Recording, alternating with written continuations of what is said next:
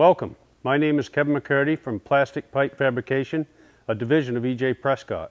We'd like to introduce you today to the Rhino high-density polyethylene manhole.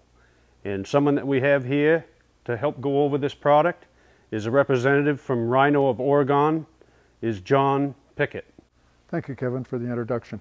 The Rhino manhole was developed to overcome hydrogen sulfide corrosion in manhole and wastewater systems. And it comes with a lot of advantages with the pre-molded steps, the 5 flow channels in the base. We also offer a round base for larger diameter pipe. The 5-channel base only goes up to 12-inch diameter. The flow channels are molded in with a 1% grade so that the material always just flows right on through. It's easily adapted to any style pipe, whether it's PVC, concrete, cast iron, HDPE. And various components will take it right up to grade level. It is H20 live load rated when properly installed. The gasketing structure assures that we have no infiltration, no exfiltration, roots don't penetrate, and completely immune to all hydrogen sulfide and a vast majority of other chemicals. At this time, I'd like to go over some of the features and benefits of the high-density polyethylene manhole from Rhino. Some things that you don't have with a concrete structure. The first thing is the sized outlet nipple, which keeps your flow channel line exactly flat on the bottom. These are sized for 8, 10, and 12-inch SDR35 pipe, so that the pipe can be belled directly onto that nipple. If you need the 10, you cut it off. If you need the 12, you cut it off here, and that'll allow you to bell the pipe right onto that nipple so that the flow direction is in the proper way, so that you'd be just belling the pipe on there with no need for an additional coupling, either flexible or PVC. So that's an obvious benefit.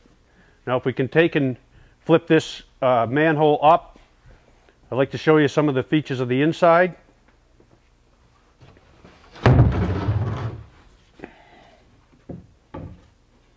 Is that too far forward?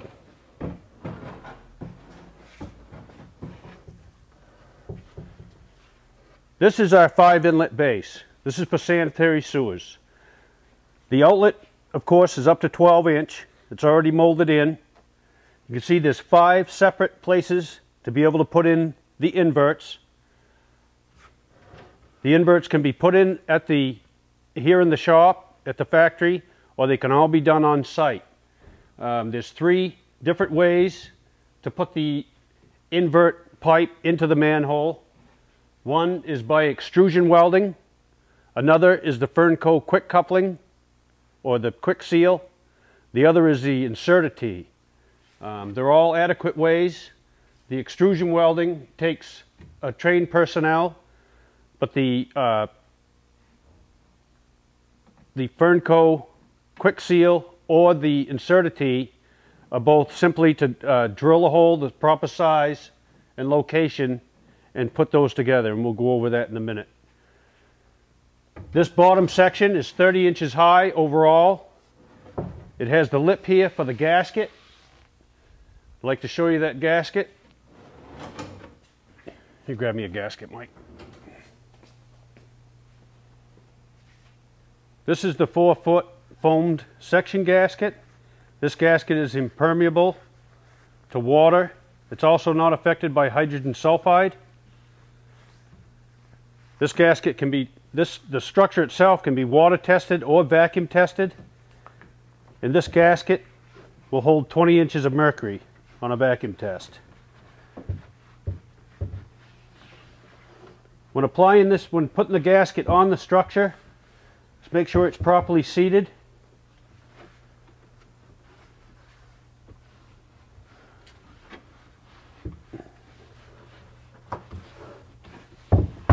Once we place the gasket, we'll go around to make sure that it's even and properly seated all the way around the circumference.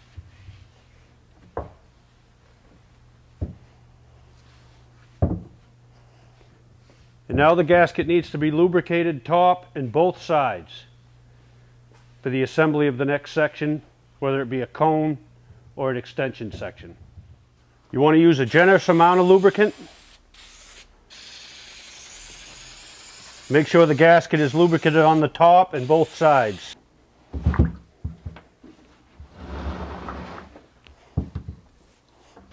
The thing to make sure of when these extensions are put on is that you've got the stairs lined up with where you want your entry point to be. If this is an eccentric cone, you want to make sure that you have that in the proper position. It can be rotated to any position around this manhole.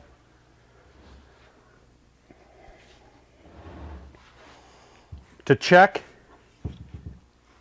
after placing the section on it, you want to make sure to check and make sure that that gasket is seated all the way around, that you can feel that gasket, it's not bunched up.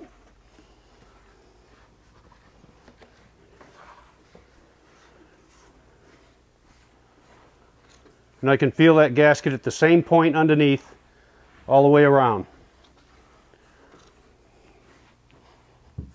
That check is important to make sure that this manhole is properly seated. The next section is a cone section. The cone sections come in either concentric or eccentric.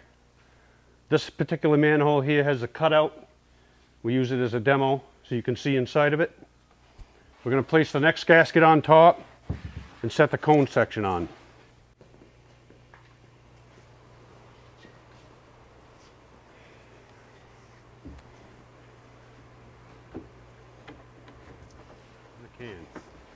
Again, make sure that all surfaces on this gasket are coated. The outside, the inside, and the top of the gasket.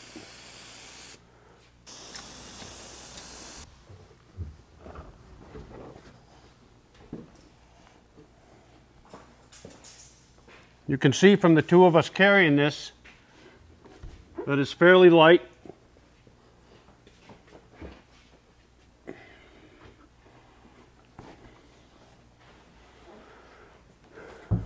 Now we're going to line up this opening. That's going to put our stairs in the right position. A little more.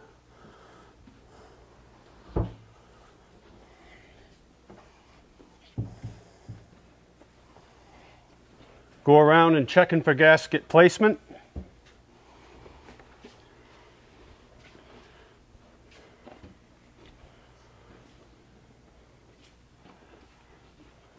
And it's nice and even all the way around.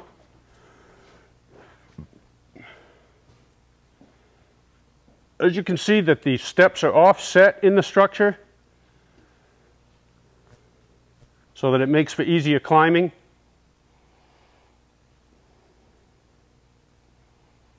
This is a concentric cone, which you'd normally use for a catch basin. We also have eccentric cones, and those would be more for the sewer. It can be used for stormwater, but it just lines up the ladder with the opening better than it does on a concentric cone. Because a concentric cone you'd want for a catch basin so that the material is dropping directly down into the center of the catch basin.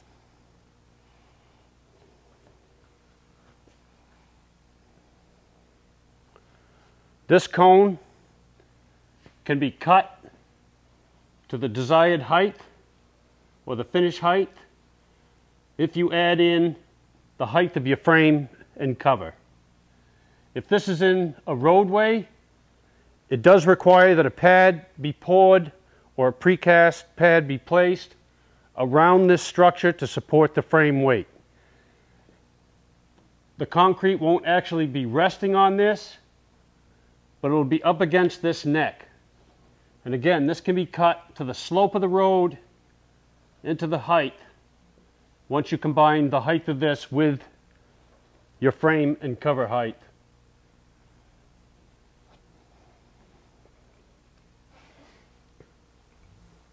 There is a gasket that goes on top that can help seal the frame and cover.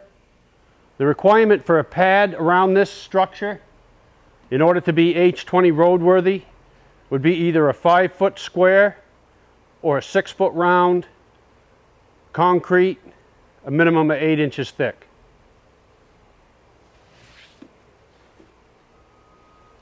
I'm going to take this cone off now, and we're going to show you that gasket on the top. This is what the frame and cover or the frame and grate would set on. This simply goes on top of this cone section lip,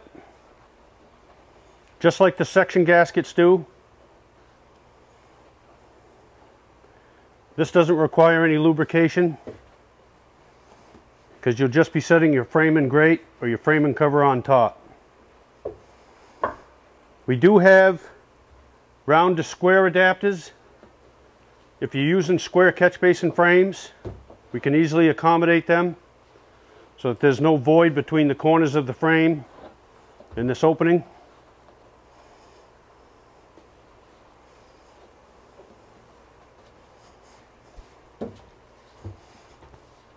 This gasket then seals against your manhole frame and cover or catch basin frame and grate.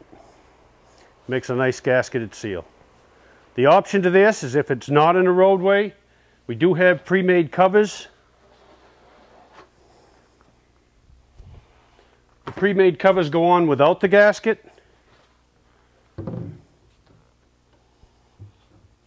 These covers are made so that they overhang the lip, so there is no penetration of water in between the cover and the manhole, because all the water would run on the outside of the structure. For this, you would simply cut this to the grade height that you wanted.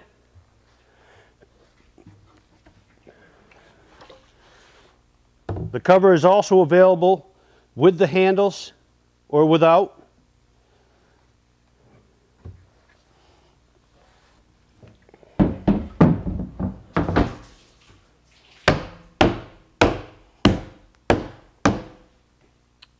And that's an off-road cover installation. Again, there's no infiltration between the manhole structure and the cover because of the seating directly on that lip.